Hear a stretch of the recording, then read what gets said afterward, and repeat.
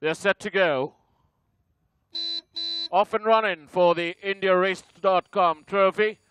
Almost a level start by all the runners, but as they sort themselves out, the rush of the lead with Time and Tide down in the center is just the leader from Cellini. Quickly up on the outside, half a length up on the outside of Cellini is Magaletta. 3/4 of a length up on the inside is Irish Gold. A length away in fifth position at the moment, passing the 800. There is Emperor Roderick. Then we go back to Superlative. A length away, Superlative. Star Romance. Up on the outside is Baby Bazooka. Another length away, there's Gazino. A gap of 4 lengths away as they pass the 600-meter marker. There's Ashra Magadira as they start to negotiate the turn and straight enough for the final run-in.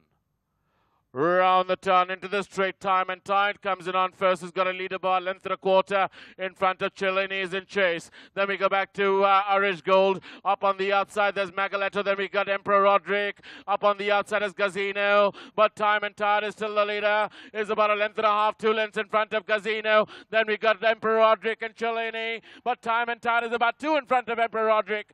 Time and Tide gets it from Emperor Roderick. Then we got Gazino with the money, finishes ahead of Cellini. Then we go back to Superlative, Irish Gold. Then we got Star Romance, Baby Bazooka, Magaletta, Washa Magadirida bringing up the rear.